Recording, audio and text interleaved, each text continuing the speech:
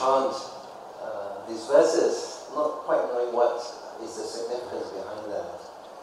Actually, in the BGF, we have the 3 objects of veneration. So I will go through first the sentence. This is what we have just chanted. Salutations to the objects of veneration.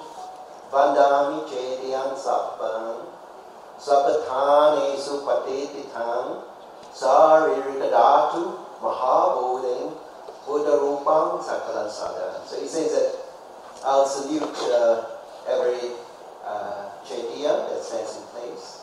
Saririkadatu, that's the relics of the Buddha. Saririkadatu. Mahabodhing, you know what is bodhi? Mahabodhing. In Pali, sometimes they use bodhing because of the parts of speech, it's grammar. Otherwise, it's bodhi. Buddha Rupam, or Buddha Rupa, parts of speech. That is the images of the Buddha's Sakala Sada. So that's what we chanted. And now that we go through each of these objects of veneration, first is Buddha Rupa. Taking it up from Buddha Rupa first. Now, if you look at the early Buddhist art, that is in the BCs, or these days they call it before the Common Era, the Buddha was not represented in a human form. How do we represent the Buddha? We represent the Buddha in terms of a footprint, or sometimes an empty seat, or empty throne, a Bodhi tree, or an empty space beneath a parasol. Parasol is what we say umbrella. Right? So this is how the Buddha was depicted for about 500 years after the Buddha passed away. It was not presented in a human form, which might be very surprising to all of us, because when we look at the Buddha image, we say, of course this is the Buddha image, right? Now, what happened? You see, you might not even realize that Alexander the Great had anything to do with Buddhism. Did you know Alexander the Great had something to do with Buddhism? Well, he came from Macedonia, Greece, and he started moving around at a very young age. Even before the age of 20, he conquered a big part of Europe, all the way, and even conquered Persia. We say it's modern Iran. And he continued his journey to Central Asia. Now, by which time, some of the soldiers got married to the local women, and they were quite tired. They didn't want to fight some more. So they received a big pension and decided to settle in Central Asia. So these are Greek Buddhists, because they are Greeks, and they were very inspired by Buddhism, so they became Buddhists. Now, as Greeks, they are used to presenting their gods in human form. So the first Buddha image was made by the Greek Buddhists, and what was the model that they made use of? They made use of God Apollo, because Apollo is like the sun. So the Buddha is the light. So they used the model of Apollo to carve the first statues of the Buddha. Isn't that amazing? So the first images of the Buddha was actually, it looks like Apollo, the Greek god or the Roman god. Now, at the same time, this was during the Kushan dynasty. Kushan dynasty was based in Central Asia, in modern-day Pakistan and Afghanistan, and there used to be center of learning for Buddhism.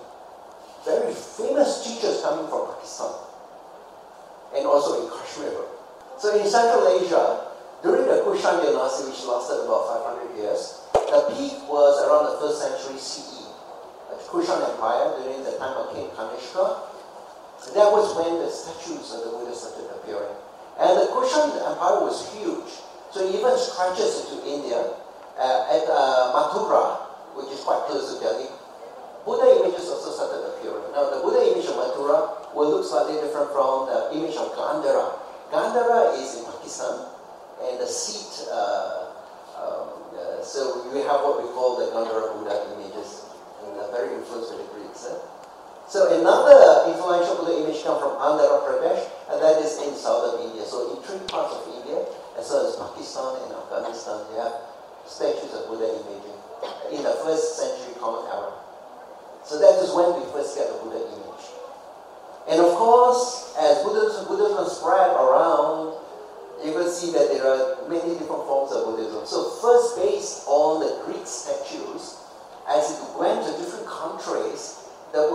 started changing to look more like the local people. So here you have Buddha images from different parts of Asia. Some of these countries are no longer Buddhist, but the images remain. And also very interestingly, you have a Buddha image from Malaysia. Can you see the Malaysian flag? Yeah, this was when Buddhism and Hinduism was part of the beliefs of the people of this peninsula. Okay? And so even if the Buddha images differ across regions, there are still some similarities in the images. For instance, the Buddha is represented with long fingers, a long nose, long earlobes, and a bun on the head with broad shoulders. And these are based on the 32 marks of great man. So they had what we call the characteristics of a great man, and there are 32 characteristics. So they like to put these characteristics in the image of the Buddha. So although the Buddha might look very different, when you go to China, Buddha looking different from the Greek Buddha, yet some features remain the same. Okay. Now in terms of the postures of the Buddha, there are 4 main postures. The sitting Buddha is the most common. And then you have got the standing Buddha, and the walking Buddha. This is very popular in Thailand, and also the reclining Buddha. So 4 postures of the Buddha. When the Buddha is seated, it's always shown to be in full lotus, that is one leg folded the other, right? Or half lotus, okay? Half lotus, one leg over the other. And what is distinctive about the Buddha's image is the hand. You look at the hand. This is called a mudra, the hand gesture. And each of this gesture means something. This is the Buddha in Samadhi, Buddha in meditation, where the right hand over the left hand and the thumb touching together. Alright, this is meditation, Buddha in Samadhi. Another one that we have is called the Bhumi Sparsha Mudra. This is the earth touching mudra, gesture. And when you came into the BGF Center on the ground floor, this is the mudra that you saw, right? The Buddha touching the ground. Do you know what is the significance behind that?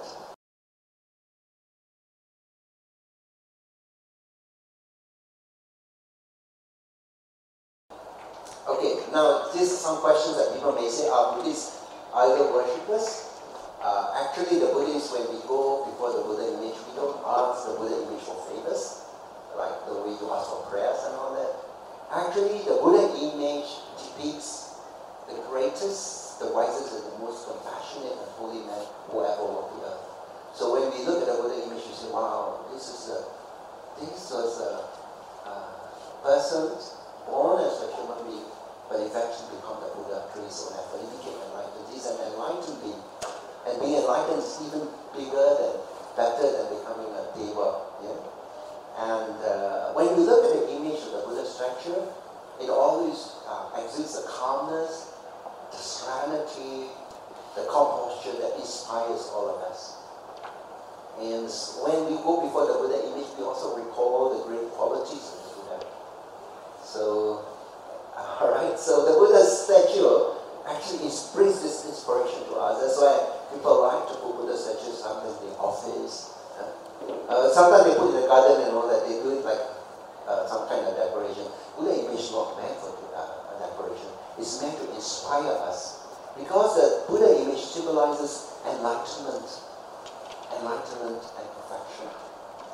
And therefore, it shows the ideal of Buddhists. So when we look at the Buddha image, Buddha being enlightened, being perfect, we say that this is what we aspire to be, that one day we too become enlightened. We also become Buddha in ourselves. So the Buddha image inspires that. It tells us the vision of what we should be, what we're aspiring to. That's the meaning of Buddha Rupa.